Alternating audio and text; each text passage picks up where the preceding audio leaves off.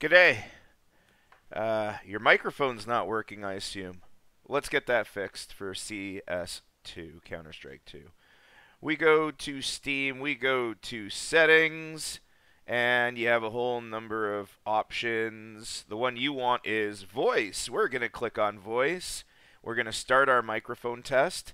Now, in my case, I don't have it as open microphone. I've already set it as push to talk.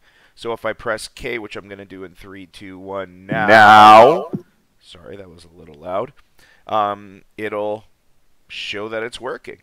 And then I end my microphone test, and I've set it up so that I can push to talk. I can also push to mute. I can also open microphone. That's up to me. There's advanced options, which, again, I don't really use, but you may. And that's it.